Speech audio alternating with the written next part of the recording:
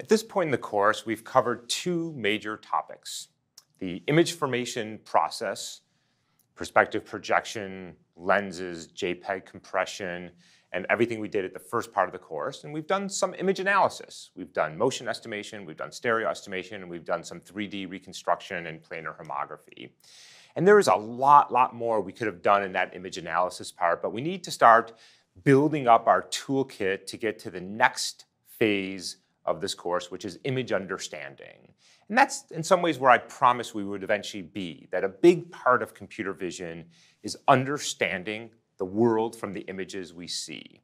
And the last part we did with the motion and the stereo and the 3D reconstruction is sort of there, but not quite. It's more about making measurements, and then how do you use those measurements to really reason about the world? Who am I looking at? What am I looking at? How far is that person from where I'm looking at? How do I navigate to that space? And that's what the second part, or I guess the third part of this course is going to be about. We're going to talk about three aspects of image understanding. We're going to be talking about supervised learning in terms of regression, supervised learning in terms of classification, and unsupervised learning. There's a third aspect to image understanding, which is called reinforcement learning, which we will not be covering in this class. So let me just talk briefly about what these three are, because this is going to take up the rest of the semester for us. Supervised learning is learn how to predict an output for a given input. Think about learning as a function.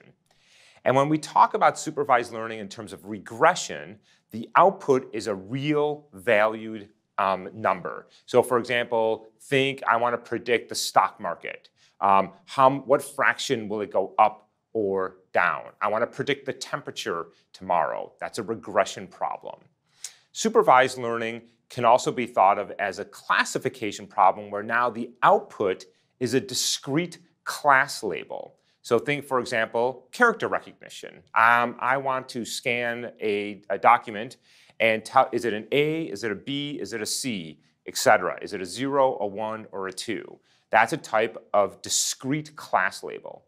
Think object recognition. Is it a person? Is it a dog? Is it a cat? Is it a car? Is it a plane? Is it a building?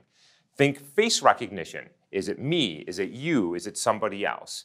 Those are classifiers because the output is a label versus a real value. And we're going to be talking about both of these types of supervised learning.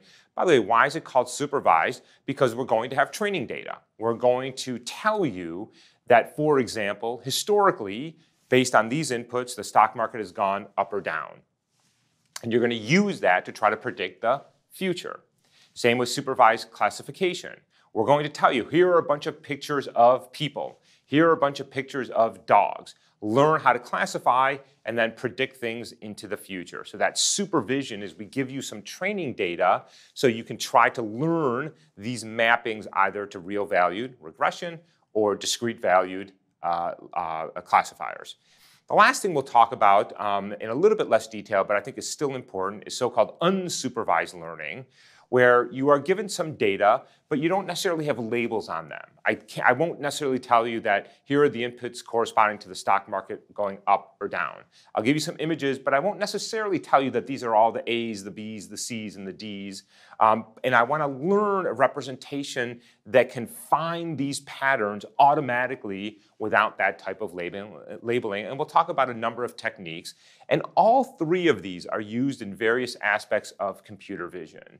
But importantly, these tools are not just computer vision tools. These tools are used everywhere. And so the focus for the next part of this class will absolutely be on computer vision and images and how we use these, but more importantly, will be on the underlying mathematical and computational tools for doing supervised learning regression, supervised learning classification, and unsupervised learning. And my hope is not just that you can use these tools in image processing and computer vision and robotics, but you can use these tools anywhere because they are so broad and generalizable and incredibly powerful.